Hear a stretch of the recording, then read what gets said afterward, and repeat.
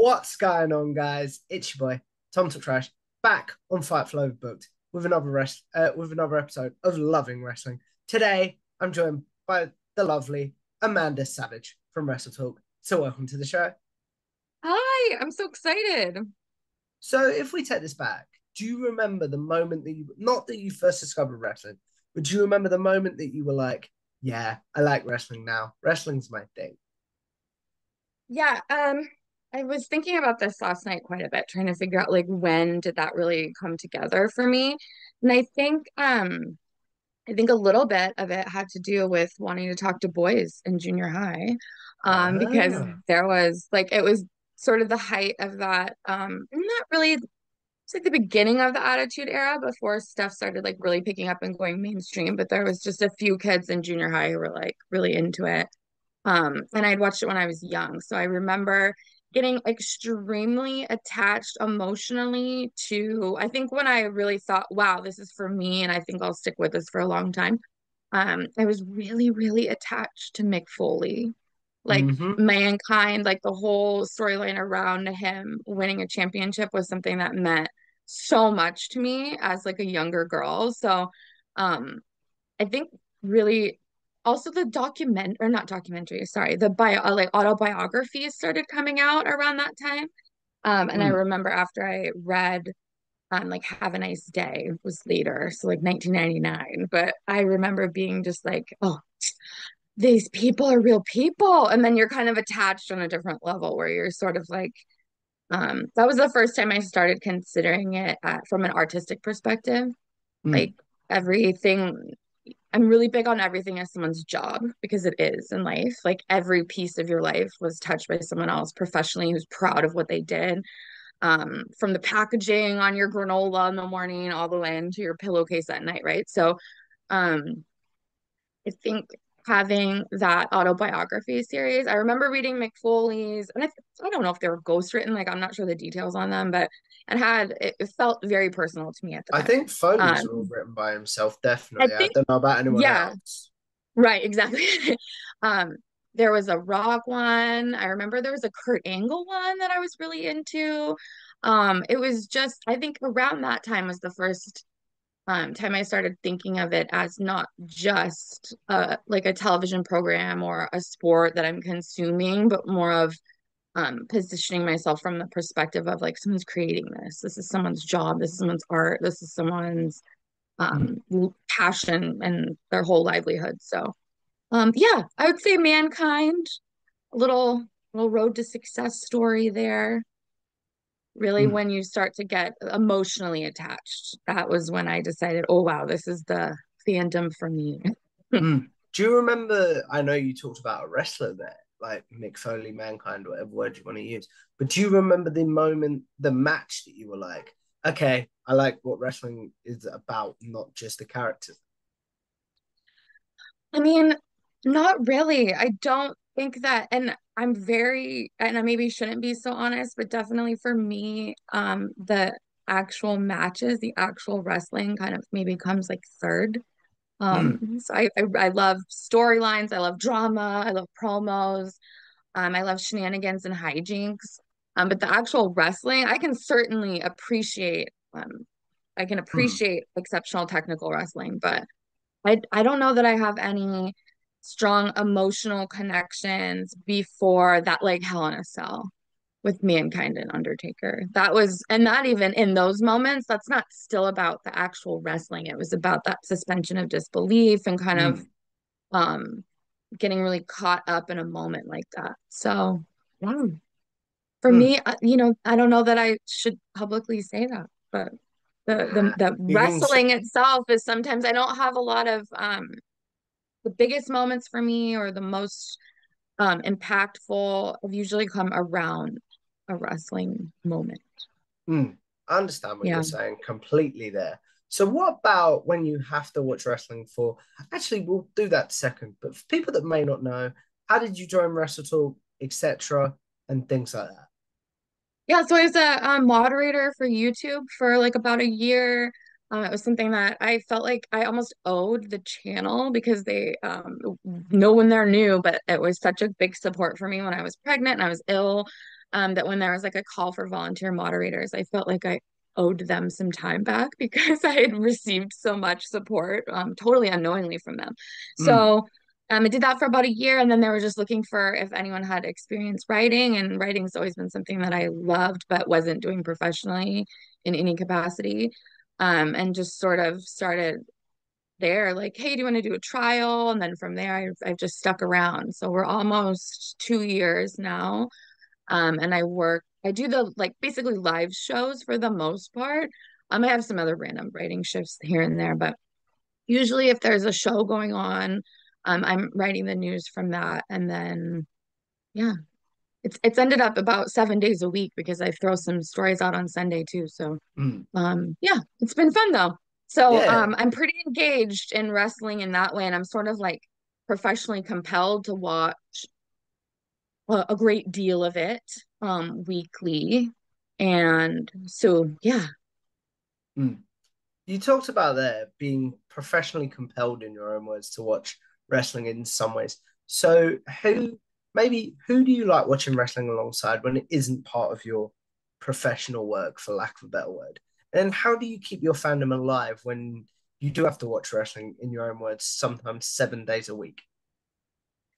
Yeah, so I think what's usually fun for me is because I'm on the West Coast, so I watch it on the East Coast feed, but it still hasn't aired where we live yet. So there's still a 3 hour ahead. Like I have seen the show usually, depending on what it is. Like Raw, it ends right when it starts here for us. But Yeah, um, so there'll be times like on Saturday for Collision, I came out from writing, and then Collision was about to start in Seattle. So I sat down and watched that FTR Bullet Club Gold match again, just as like for I fun. still haven't seen it, Um, but I need to watch Oh, it. really? Oh, wow. Yeah, no, it's good. And so I think that most of the time, if I'm watching wrestling, it is my husband's sort of passively there. He's not the biggest wrestling fan, but I'm not the biggest Zelda fan either, but it's happening in my house and I'm supportive. So Mm, he'll engage, he'll check it out if there's something. But I think I can be a little because I have already seen the matches and just the way that kind of my brain works. I think I'm annoying to watch wrestling with, to be fair, because I'm like, oh, you have to look now. There's going to be a really cool move, like mm, I don't let him experience it perhaps as much as I'm doing my own at home commentating. So but yeah, mm. I'll rewatch matches that I think were particularly compelling, or there's definitely times I would say that there are times, especially like an AEW pay-per-view, for instance, Too because of long. whoa, they're long, but they're also because I'm so like focused on what I'm doing, I don't always feel like I watched the Mm, match in the same way that I would if I was watching it just to enjoy it versus watching it for like I'm watching it while I'm writing, trying to figure out like where the story's going. So I'm also not wasting my time. It's like kind of it's a confusing balance, but there's definitely plenty of moments I've gone back to circle back to. And I think that helps keep my fandom alive in a way because I still make a little bit of space to mm. engage for fun. But yeah, I do like if I have the day off, I'll try to forget about it. Even on 4th of July, I asked for the day off, so I could go to a barbecue, and I tried to forget about it. And then around like 5:30, I was like, oh, I wonder how that loser leaves NXT match is going. Oh Like I no. wanted to, Yeah. I wanted to know what was going on with Diamond Mine and the Schism instead of what I was doing. So it definitely, I think I still have a healthy enough passion for it, which is Mm. nice. What about watching wrestling with your children? And I'm asking about the anarchy in the arena moment. Yes. That always makes me laugh when we talk about that. I'm not gonna lie. It makes me laugh too. Blood and Guts is coming up. We'll see how much they get to see. No, They yeah. A new development is that my daughter has a Cody Rhodes plush that I got her when we went to Raw, and so she puts her binkies under it. So she's at this age where we're trying to phase out the binky. So we're Mm, like, okay, it's for overnights only, or it's when you're sleeping only. So instead of getting yeah, so I don't know which she thinks Cody Rhodes is. But I'm pretty sure she understands because both of the kids will love a good entrance and then they kind of meander away. Like they don't care as much after someone comes out. There's pyro and there's a song and there's dancing and then they like kind of mosey away. But she reports to Cody. So she gives her binky when she gets up. She gives it to the doll. She puts the binkies under Cody. And then at night, I've fully heard my husband when I'm in here writing. I've heard him say to her, "Go get your binky from Cody," and Oh she wow. goes and goes to her bed. So it's pretty wild. They yeah, we'll see how this evolves as they grow up because it's certainly like with her, she was pregnant with her when I started this job. So she's never known mom as a social worker. Like my son, Mm. he thinks mom's going to the hospital still sometimes, I think.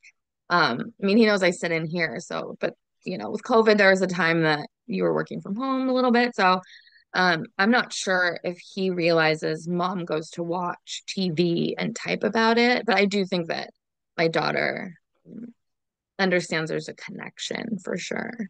Mm. The thing with the Anarchy in the Arena story that Oh, always yes. makes me Yeah. laugh is like, You did have to. was it the can? Was it the Eddie Kingston word it? Yeah, it was. So you should go to Tom Tuck's Rubbish, his YouTube channel to hear that whole conversation.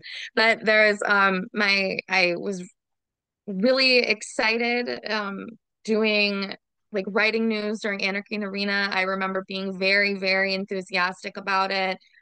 Kind of to the detriment of everything around me. I didn't really pay that close of attention. By the time I looked up, it was my husband had already taken my son out of the room. They were like getting a whole different child area set up in a different room because he decided we're not all consuming this media together anymore.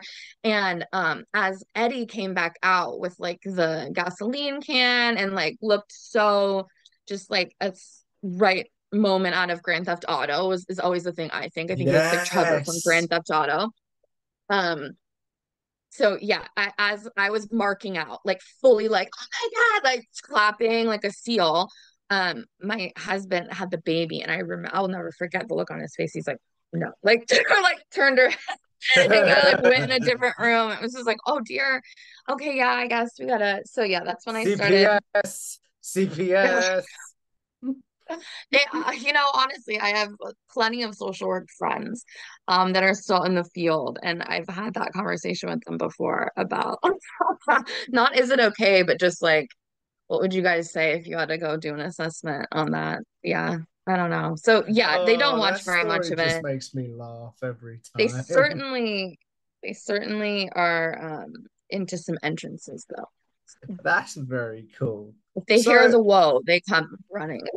oh yeah, I'm not gonna do what I did last time because that got in my head after 2 days, and I don't want to do that again. But anyway, what do you do if, like, obviously, because you can tell how passionate you are about wrestling and stuff like that currently. If you ever had, what do you do on days that you're like, okay, I've worked 13 days straight or something. I'm not passionate about wrestling. Like, this is just watching a match. How do you keep yourself motivated to love wrestling? And have you ever given any thought to what you would do, like for WrestleTalk and stuff, if you did stop loving wrestling? I mean, I think what's hard is that I loved being a social worker and I really loved what that meant and what you could contribute to folks' lives. But Mm, that was something that had such a high level of burnout, right? And like compassion fatigue. Something that we don't always talk a lot about is moral injury. That when you're working in within an institution, mm, you're not always able to actually support people the way that makes logical sense. You're just sort of upholding the institution and their policies and procedures. So, um, already having walked away from something that I felt like I loved and was passionate about and had watched change underneath me and not felt comfortable with anymore. I have thought about that before of like, what does this look like for wrestling? I think that came up around the time there was that big rumor that Saudi Arabia, like the Kingdom of Saudi Arabia, could be purchasing WWE. And I'm kind oh of like, yeah. what does this feel like to me? And how comfortable would I be, just kind of having different ethical or moral questions around what wrestling is or what it means.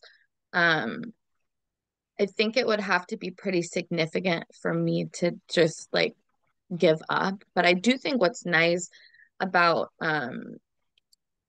I think what's nice about Sorry. I think what's no, you're fine. Um, let's see.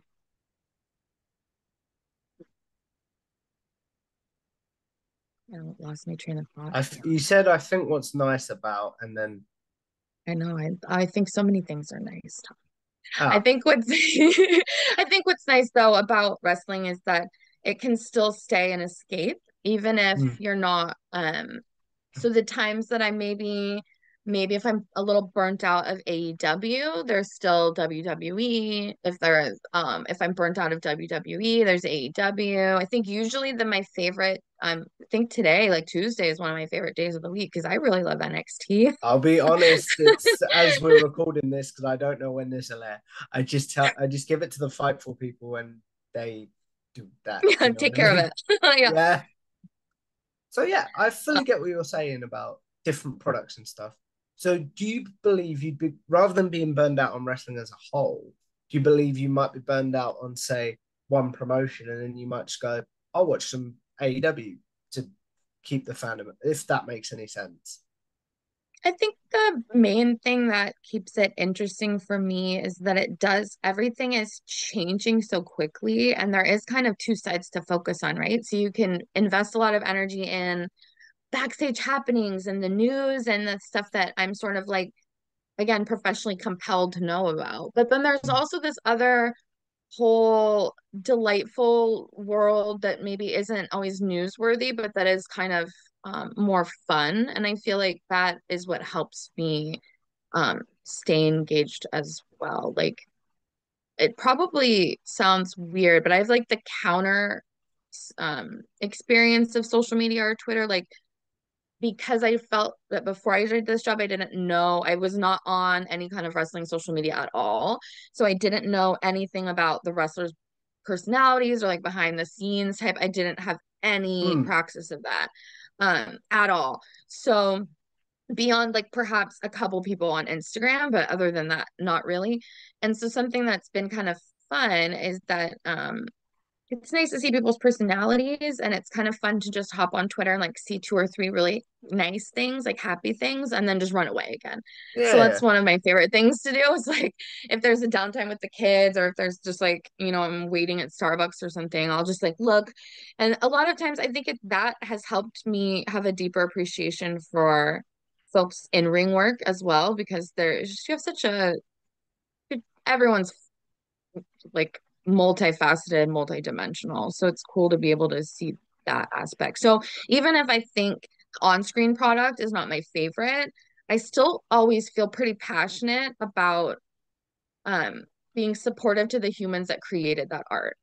Mm, Sometimes to my detriment because I get my hands slapped a little bit for being perhaps overly complimentary or like overly positive. But I do think the end of the day, they're all doing something that I have no ability to do. Like my dream, like little gonzo journalism dream, is to have someone let me just try to get in a ring. ooh, I think it's hard. Like yeah. I think we underestimate. Like I would love to see, yeah, I and especially in some of these big my wedding heels were Louboutins and they were I think 5 inches. Like they were big. Oh wow. And I've seen Charlotte, I've seen Zelina Vega, I've seen them get in that ring in red bottoms, and I don't know how because those red bottoms are slick too.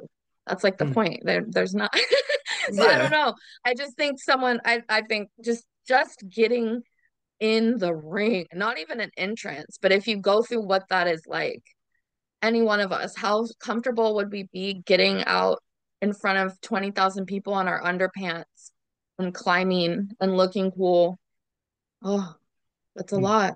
I think So I'd the have a least I can do Batista is be moment getting into respectful. the ring personally. You know, Batista at WrestleMania 35, I think that would happen to me. Like where he fell into the ring. Unfortunately, I think that would happen to me. So I you would like what? to see a crowd of jobbers carrying you. they can carry you. Yes, Like on a platform. What was that like Triple H Aladdin. entrance that Aladdin had almost. yeah. Oh yeah, absolutely. I'd like to see Okay, that. no, we can't rest until that happens. Stop. That's gotta happen, right? We're So making it happen. brought up there, not having much social media before you joined WrestleTalk. Was that a requirement to get like? Was you said? Oh, was you told by say? I think it's social media Abby, for example, that works for WrestleTalk. We would like you to have a Twitter account. Was you told anything like that? Yeah, so I tried to swerve Twitter. Like I tried to tell them, just let me know if someone says something to me. But because I was scared of like that aspect of it. But really it is extremely helpful in finding stories and staying engaged in like the actual news of what's going on. So my actual Twitter account started where my editor gave me a list of people that I needed to follow because it was like the news website, things that like these people you need to follow. And Mm. then if you add people from there, that's kind of your own prerogative. But I definitely got instructed. No one at any point has instructed me to be chatty on Twitter. That is all me. I don't know, like during the shows, no one's telling me to do it, but just sometimes I get really That might excited. have been a bit too Um, inside baseball, and I wasn't sure if you could answer that question. no, it's okay. I mean, I I really love all of my colleagues and I think they are all absolute gems. I truly don't ever think anything is like mean-spirited. I think everything is always for everyone to grow and to be better. So, um yeah, I won't say his name, but I wonder sometimes if he would prefer that I not be chatty on Twitter. But I don't think I've done anything damaging to the brand. Nah. Um, but yeah, no, like I can't keep things to myself. Like I just so Ty Mello is like looking for a baby stroller. And like I couldn't keep my stroller review to myself. Like I am a little bit embarrassing. Like I will at wrestlers every now and again if it's like because had a hot stroller recommendation. She needed to know these I've things. done that for interviews, so I cannot comment. Do you know what I mean? Yeah. So you brought up there having appreciation for all of your WrestleTalk colleagues and things like that. So, in your opinion, and I won't disqualify WrestleTalk, but I won't say you can say five WrestleTalk people. Who are Right. five people in the social in the wrestling media currently that you're like, yeah, they deserve their flowers. They're good at what they do, etc. Yeah, I will say that I still basically start every day watching the WrestleTalk news video, despite the fact that sometimes I feel like, oh yeah, I wrote that last night. Oh, I wrote that. You know what I mean? Because there's only so many things that are happening. It's Mm. not like I'm not writing the copy for their script at all, but it's just it's almost like a check for me where I go like, okay, yeah, I knew that. I knew that. So Yeah, it's yeah. kind of strange. But I still very much enjoy WrestleTalk. Outside of that though, um I think it's cool anytime that anyone has the opportunity to like shine a spotlight on other female creators. Mm. And there are so many folks that you probably don't know their names. Like I probably don't know their names, but that they all work really hard. Um, so there's that. But folks that like, we know their names, right? Like the ones that have a kind of a social media presence or that someone might know. I really enjoy Kylie and Haley from Fightful. I think that their Mm. work is really fun. I love their voice. They both have this like very unique presence that is missed when it's not there. I always love Somali Bell. I love her writing. I love how positive she can be. Um, I also like I won't butcher their names, but like Rest Friends, that YouTube channel. Mm. Um, yeah, I have a complicated last name now, so I know people say it wrong all the time. So I hate being disrespectful, but I won't even try. But both of those gals are wonderful and fun and kind of just have a fresh perspective. Who else? I just said ladies, didn't I? I mean, yeah, I there's who else do I Oh, you know who I think is bringing a nice voice is what's his last name? You know Cam's last name? No. You like Seahawk Cam. Is Oh, it right. Hopkins? I'm not too sure, but Seahawk. I do know who Anyhow, you're yeah, talking yeah, about. yeah. Yeah. But he's done a couple really wonderful um like features that are more something that I would love to do in the future. Like that is the ultimate goal, in my opinion, is to be able to chat with wrestlers about their lives, not so much um like Mm. I probably should never say this, but like I don't necessarily care about a little like a dirt sheet scoop. I want to hear those more compelling stories about where your background and where you come from and why do you do this, and kind of all of the questions that I feel like you ask folks in media are things that I would love to know a lot of the times from the wrestlers themselves. So some of his stuff for the Ringer has been just like really cool. His Danielson Hmm. feature was great. Yeah, there's been a bunch. The Sting was cool. So, yeah.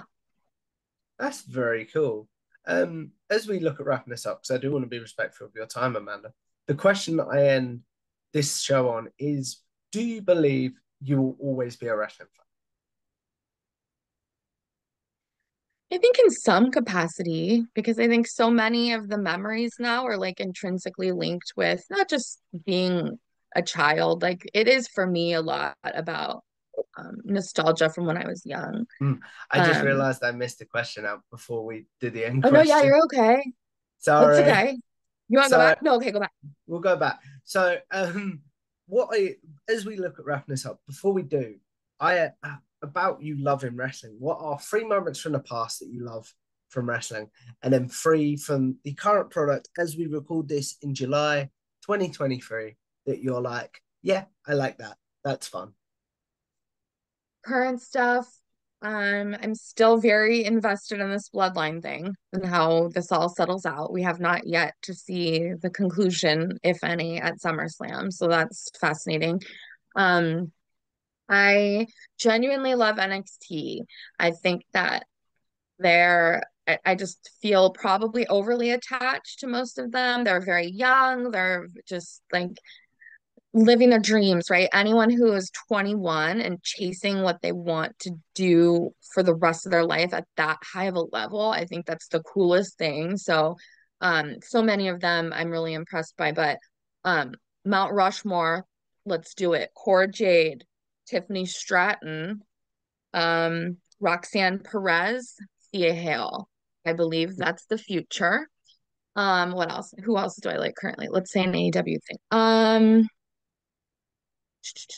There's so many, the perhaps my favorite thing about wrestling now overall is that there are so many different types of females represented. Mm, So I think what was kind of not strange, but was just like a function of the time was that when I was maybe getting into my fandom at that age, you were a Sable girl or you were a China girl, right? Like there wasn't a whole lot of then there was like Luna and like things started progressing from there. But for a while, there kind of was these two archetypes for females. It was sort of like mm. a frightening monster gal and like sexy lady. So now I think it's really, really cool that there's all of that on a spectrum. So you still have people who are beautiful and mean, and that's okay because that I still the my favorite character currently is Chelsea Green. Mm. That to me is the perfect character. That's so funny. It's so annoying. It's just like if someone can't stand that type of personality, they cannot stand Chelsea Green. And then there's others of us who are like maybe a little more on the annoying side in real life. And we're like, oh no, she's great. What do you mean? So it's kind of that being able to subvert expectation in that way is really, really neat as a female performer.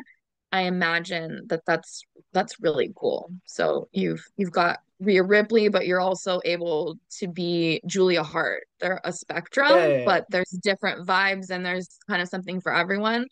I think it's really cool that my daughter can like look up to Athena and Ruby Soho. And there's a whole different range of what being a woman is now. So currently every woman is my favorite. Mm. And moments from history, I'll make it snappy. Um, I can chat your ear off all day. We Let's always see. do when we're together. That's the funny thing. I like hanging out, Tom. Um, let's see. Moments that probably things that like live in my mind that will like stick with my fandom for quite some time. I mean, I always am just banging on the same drum of Hell in a Cell. But that Mankind Undertaker Hell in a Cell is still the most frightened I've been. Okay. That same moment, that same feeling, I got it again with the Will Ospreay and Kenny with the Tiger Oh, Driver. no. I just got it again. What did they just do? I think it was something that was just on Dynamite. No, it was Collision. I'll have to think of it honestly, but something on Collision was popping me in the same way where I was scared. Like we have some little walkie-talkies Mm. because for a while I was getting like really into things and then my kids and husband would be worried I was like something was going on with me in here. So they'd get scared and then my husband would run down here and there was nothing wrong. I was just like, oh my God, Nick Jackson. So like it's so yeah, but that any moment that makes you feel that suspension of disbelief and kind Disbelief. of like what is real and but also um I am a kind of an anxious person by nature, so I get worked. I mean, still to this day, I get worked. I get scared. You know what it was? It was the FTR and Bullet Club Gold.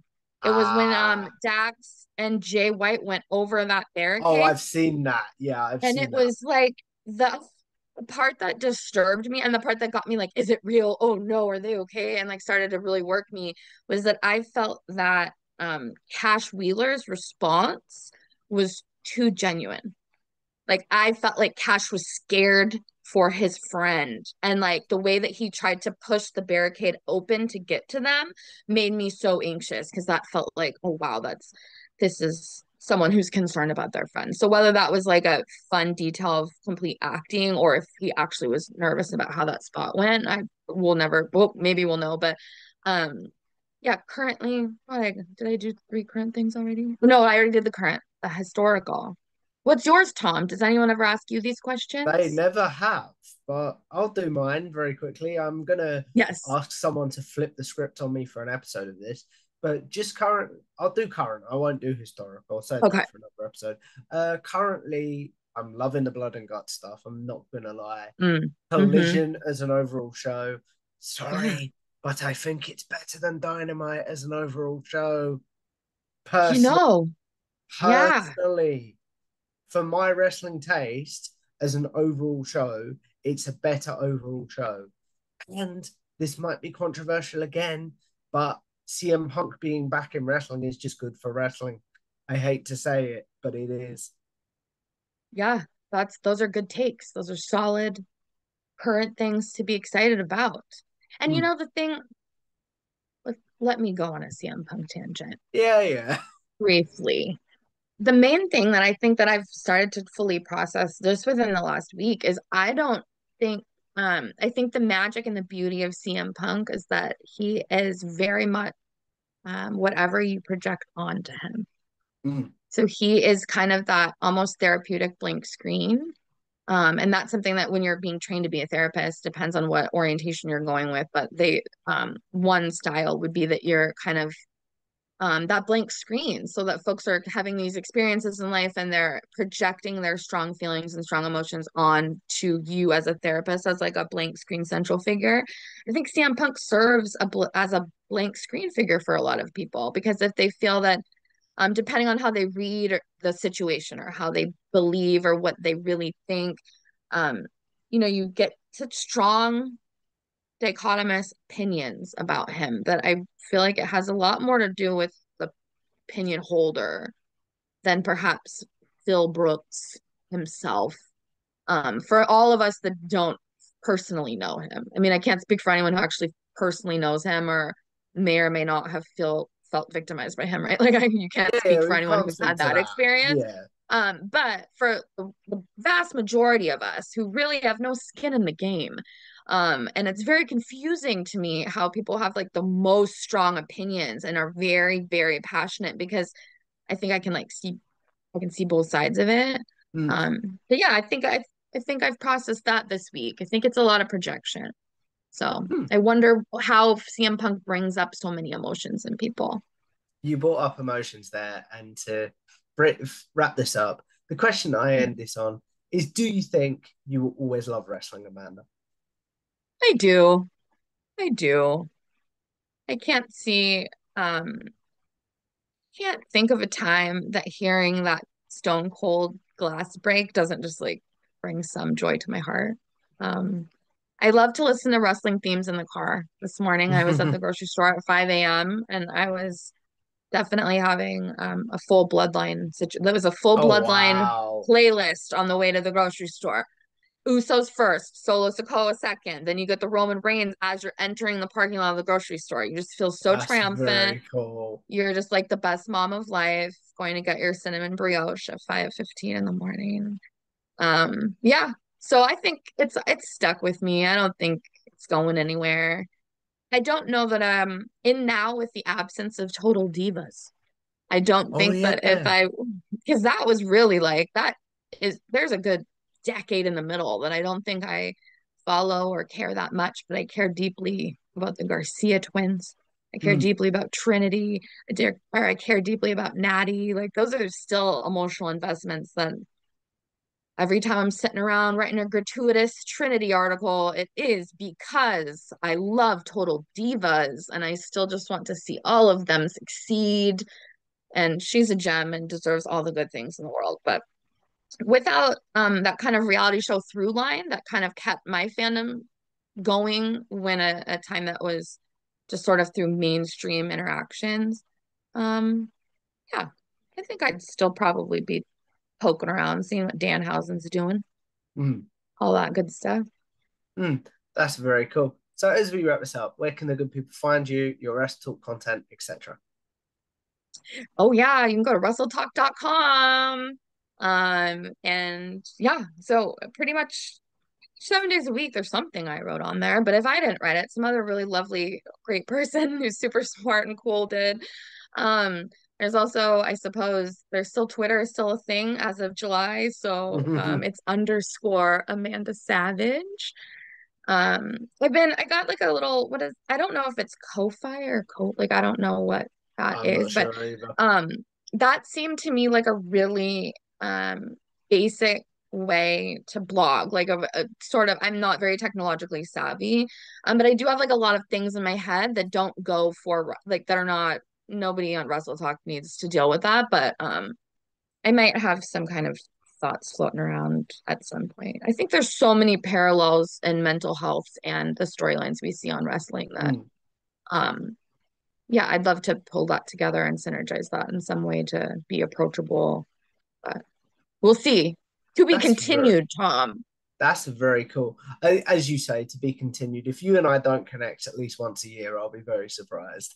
And Oh, I know. Oh my gosh. I love Tom. Tom is the best. Tom has such good energy. Tom has also given me just like such good inspirational vibes. I think that I mean, that's something that, where did I see? Did somebody talk to you? Were you interviewed? Does your family have like a Passion, sign? Passion Universe thingy. I was on Passion Universe recently, which was a podcast. I'm not sure. Do you have like, does your family have like a sign in your house that says something to the Oh effect no, of, right, that was on the spotlight. I know what you're talking about was now. it? It was Yeah. Stephen Jensen asked me like, how are you able to get so many great interviews? Like, for example, I got the Jimmy Van one from Fightful, and he Hmm. never does any. And I was like, Yeah. they have a sign on my door which basically says, if you don't ask, you don't get. So I've always Yeah. asked. Do you know what I mean? 100%. Yeah. So now I've adopted that. So I have made it more vulgar though, because one of my best friends' husband, he is like one of the most successful people I know, and his favorite thing used to be to say, "F it, why not?" Yeah, yeah, yeah. So yeah, just the more vulgar version of, but also just like, why not? Why not me? Right? I can ask. Yeah. The worst thing that happens is someone says no. Best thing that Exactly. happens is you get to hang out with Tom and chat on a podcast again. That it's always fun chatting with you. So as we wrap this up, I've asked you where we can find you, Hmm. but as we wrap this up, guys, you make sure you like, share, and subscribe to Fightful Overbooked on YouTube. Follow Fightful Overbooked on Fightful on Twitter and all their social medias. You can subscribe to my channel, Tom Talks Irish, where I interview some of the greats in wrestling media about their overall fandom and creative process. Amanda's been on there before, and that was a lot of fun. You can also follow me on Twitter at Tom Talks Irish, and I will see you in the next episode of Loving Wrestling. Goodbye now.